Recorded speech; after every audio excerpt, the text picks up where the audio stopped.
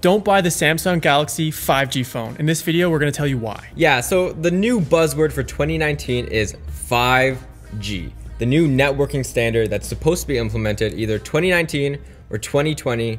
But the only problem is it comes with a price tag. A very, very expensive price tag. Yeah, so the 5G Samsung phones that it offers is one, the Samsung S10 5G, as well as the folding phone. At the moment, the Samsung S10 Plus fully spec'd out is $1,600 American. Yeah, and we know that 5G will definitely be much more expensive than that. Probably somewhere in the price range of what we see the Galaxy Fold being, about $2,000. So if you're willing to fork over that much money, all the power to you, but we're saying it's not worth it. Price isn't the only reason that you shouldn't buy the 5G phone. Another reason is the infrastructure in Canada and America actually isn't available nationwide yet. So if you purchase this product when it comes out, you're going to be very limited into where you're going to use it. So if you go on like a road trip or something out of the major cities where they are available, like New York, you won't be able to utilize the 5G services. So a couple of things that 5G is supposed to offer is one, way faster bandwidth speeds, up to 20 times faster than 4G. So that means 20 gigabytes per second download speeds, which is insane. Very, very fast. 1 millisecond latency. So that means if someone's live streaming something and you're watching it in real time, you're actually going to be watching it in real time, which is very cool. So there's like no delay, right? There's no delay, which is something that 4G does not offer. It's about a 10-second response time, which is still pretty quick. So when you actually watch a live video, it's not actually live. Is that where we're at right now? I thought they were actually like live. Well, there's a bit of a delay. One way to compare is one, you'll have two different things playing the exact same thing. So if you're watching the Super Bowl being live streamed versus a TV show being live streamed, often your live stream on your computer will be delayed. Oh, okay. Right? Okay. And 5G was supposed to enable. Yes, it's supposed to get rid of that. So another issue that we have with 5G phones is, would you ever use, or would you ever require that much download or upload speed? No. Probably not. Nobody's going to really need to stream a 4K video. Very few people, at least, unless you're like binge watching Netflix or something like that. But if you're using your device as the 5G phone watching Netflix, you're not going to be streaming a video walking in the street. That is one, going to be super expensive because you're probably going to have data overages. Two, you wouldn't do that. That's another thing too. Data usage. Right now in Canada, it's about, you get an $80 plan per month. You get about 5 gigabytes of data usage. Unless you're fortunate enough to get a better plan. But what's available right now is something along those lines. Yeah. If you can download up to 20 gigabytes per second, that's gone in under a second if you use that whole thing. So you are going to be, if you use it and you don't have like a protective limit on your phone, you're going to be paying probably thousands of dollars for these download speeds that you have been using for the month when you only want to pay $80 a month, right? So that $2,000 device quickly becomes, after a month, maybe a $3,000 device. That's rough.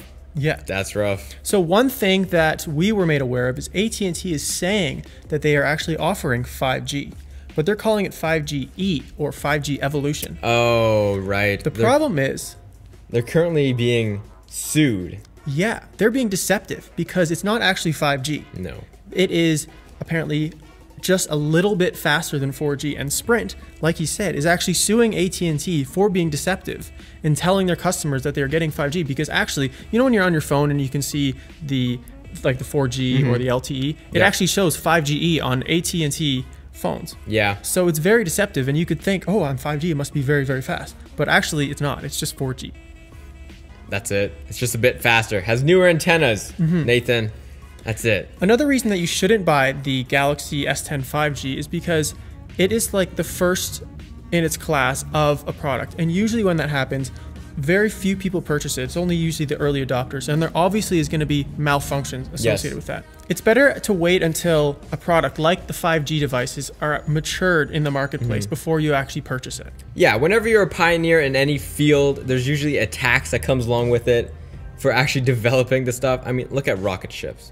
Those cost a fortune. I think they're going to cost a fortune regardless, though. Look at electric cars. No, but 5G at the moment is more of a marketing tactic instead of something that you will probably use every day. It's kind of like an incentive to raise the prices. Yeah. Nathan, the question is, would you get the Samsung Galaxy 10 5G? No, absolutely not. For one, I like to go up north in the summers.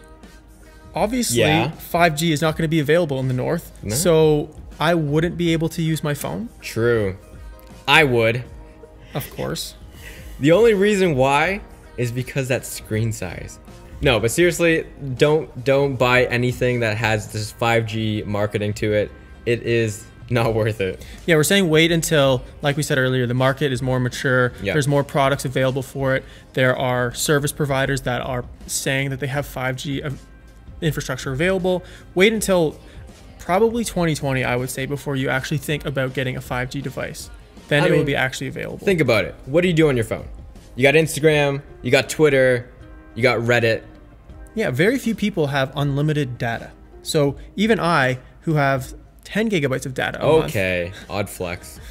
I never watched YouTube when I'm not on Wi-Fi. That's So I don't want to wasted waste it that Wi-Fi. way. All right, the last point or the last reason why you should not invest in a 5G phone at the moment is to start, like Nathan said before, the times where you're going to be using a lot of bandwidth is when you're sort of sitting down in a room, you're on a couch, you're in a chair, you're watching Netflix. Usually there's Wi-Fi.